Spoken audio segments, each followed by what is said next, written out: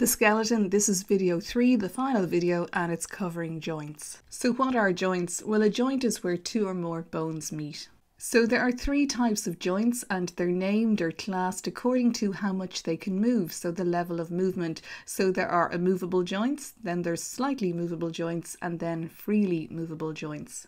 Immovable joints, they're found in the skull. The skull is actually made up of many bones, but those bones have fused together, so there's no movement. Slightly movable joints are where the bones have limited movement in relation to each other. For example, in the vertebral column, each of those vertebrae can move a little in relation to each other. Freely movable joints are also known as synovial joints, and specific examples are hinge joints, for example, at your elbow and your knee, and then ball and socket joints, for example, your hip and your shoulder. A synovial joint has some key features. It has a joint capsule, which is a tough fibrous layer that surrounds the bones in the joint. So this joint capsule is sort of enclosing the joint. Then you have the synovial membrane just inside that, and it secretes that fluid, synovial fluid. And the ends of the bones in a synovial joint are always covered in cartilage. As part of our course, we have to know one synovial joint in detail, and I think the knee is easiest to learn. So before we go into the specifics of the joint, let's just go through this diagram. So the tendon is what attaches the muscle to the bone. It's not really part of the joint, but it could appear in a diagram. The first true label associated with the synovial joint is a ligament, and a ligament attaches or connects bone to bone. So that's really important. And if you're doing ordinary level and you look at the ordinary level papers, every time you've been asked to label a synovial joint, one of the key labels they looked for was a ligament. Covering the ends of the bones is cartilage, and cartilage is made of those protein fibres and is very flexible. So it's there for protection because it absorbs shock and it stops the bones hitting off each other and chipping, so it allows for the friction-free movement of the bones. So if you're asked about the role of cartilage, it's not enough in your exams simply to state protection. You must elaborate and give examples of how it allows the friction-free movement of the bones. So lining the joint is this synovial membrane, and it secretes this really important liquid synovial fluid. So this synovial fluid is extremely important. It lubricates the joint, it reduces friction, so it's protecting as well, and it's also supplying nutrients to the cartilage. So you could be asked to draw and label a synovial joint in your exams. So bear in mind that when you look through the exam papers, this hasn't appeared for quite a number of years, so you never know.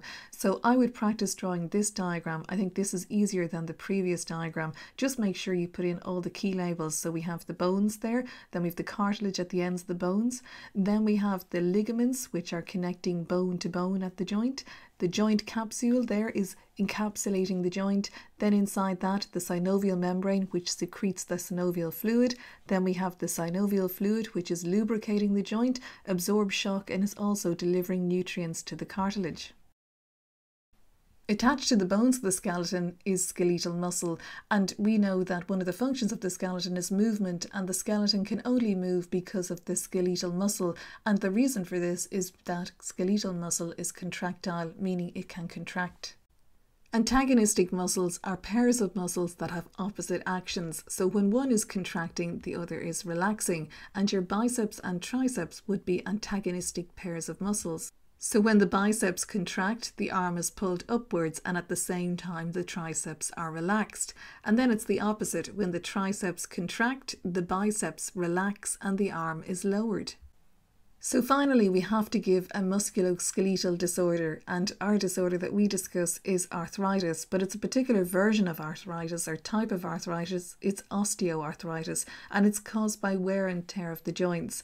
So the cartilage at the ends of the bones wears away and becomes damaged, and the symptoms are joint stiffness, swelling and pain. The prevention, well, sometimes there's no way to prevent it, but a good diet and exercising correctly, for example running on soft grounds, helps. So it helps to protect your cartilage.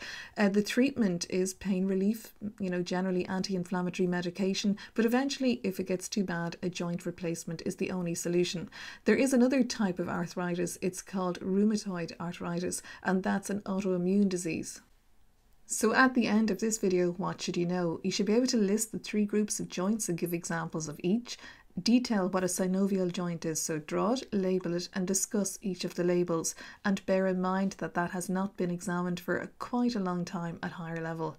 So be able to state what antagonistic muscles are and give the examples of the biceps and triceps and how they work, and then outline osteoarthritis, that musculoskeletal disorder, state what causes it, what the symptoms are and how you treat it. So best of luck, hope everything is going well. It's really important to write your own notes. I know I keep saying that, but there's lots of research that writing notes, drawing diagrams helps all of the information go into your brain. So best of luck, hope everything is going well.